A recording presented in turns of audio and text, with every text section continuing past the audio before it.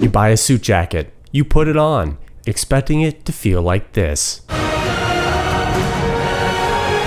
But instead, it feels more like this. What's the problem? Gentlemen, it's too baggy around the waist. The secret to wearing a suit like James Bond is a closely tailored fit. Strap in, gentlemen. Thomas with Real Men Real Style here. And today, I'm going to show you how to slim up your suit jacket at home. Here's what you need to get started. A sewing machine, a sewing needle, thread that closely matches your fabric, sewing pins, safety pins, a fabric pencil or chalk, a ruler, a seam ripper, and an iron. Step number 1. Measure and pin. There are two ways you can get the right measurements for how much fabric we need to take in.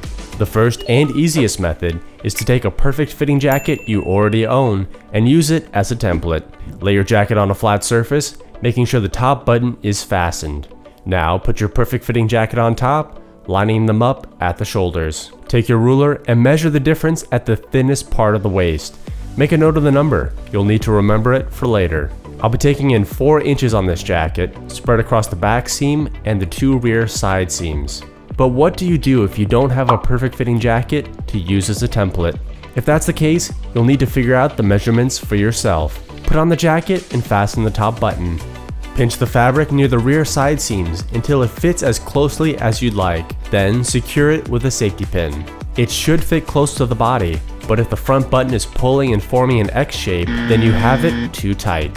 Now take your ruler and measure how much fabric you pinned. Remember this number for later. Go ahead and remove the safety pins. If your jacket has lining, you'll need to use your thread ripper to untack it from the bottom.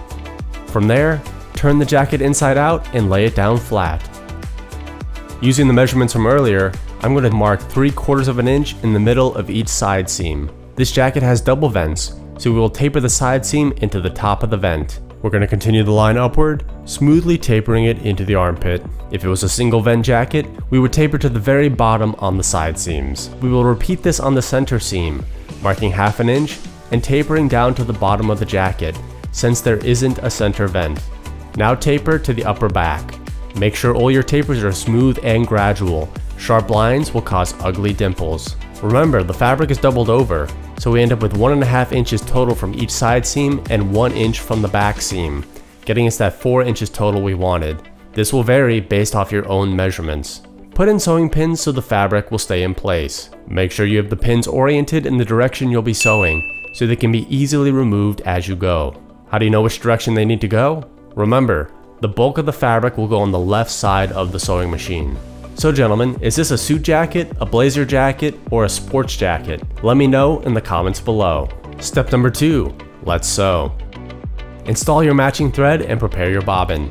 Let's do this. You'll be sewing with a straight stitch. Go with a 2.5mm stitch length. Lay down the first few stitches.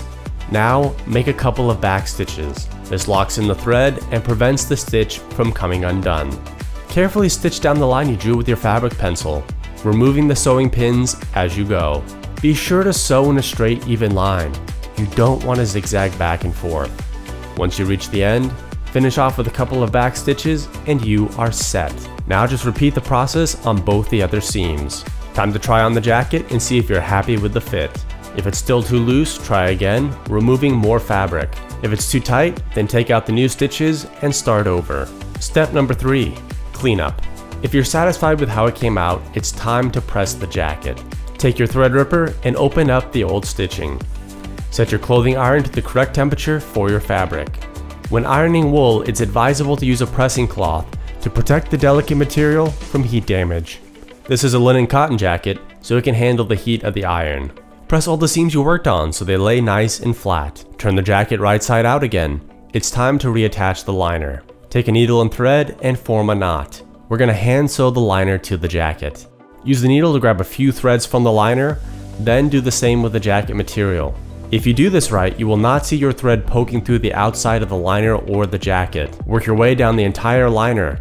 Then create a knot at the end by forming a loop and pulling your needle through that loop. Do this twice to make sure it's good and secure, and you are set. There you have it, gentlemen. Your jacket looks awesome. James Bond would be proud. But what should you do about your baggy dress shirt underneath? Can that be tailored too? Don't worry, gents, I've got you covered. Check out this video here where I show you how to easily slim a baggy dress shirt.